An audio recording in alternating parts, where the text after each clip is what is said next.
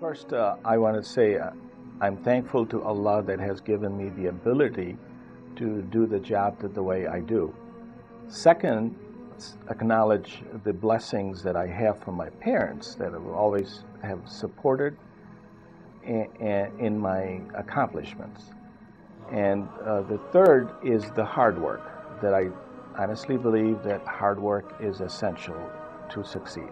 I've been with the city 27 years, and where you have, as a plan examiner, you learn not just the code, but how to apply the code. It is all about experience. The number one item that is essential in my work is the knowledge, which is about 600 pages of Chicago building code.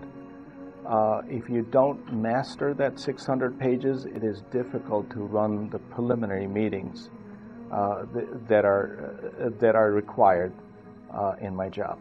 It is all about learning and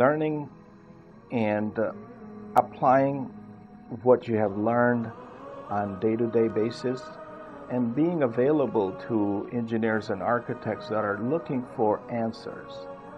And in my experience, majority of the architects, engineers, they want to do their job and they're looking for direction.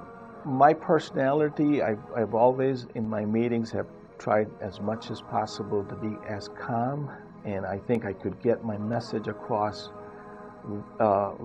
firmly across by being calm and not get frustrated with the same problems that sometimes in meetings people bring in nothing but problems where they are in a situation they cannot comply with code. They have financial problems and whatnot to complete a project. And you have to work with them and see in that what can you do. Sometimes you have to then become a damage control person to saying what is the best we could do with the given conditions. And I believe that's what I strive to do. He is unreplaceable. He has a brain worth, God knows what it's worth, because he could see beyond the code, he could see beyond the drawings, he could see the need for whatever necessary to get that project done. My advice to young people is that there's no substitute to hard work. The hard work is essential in accomplishments.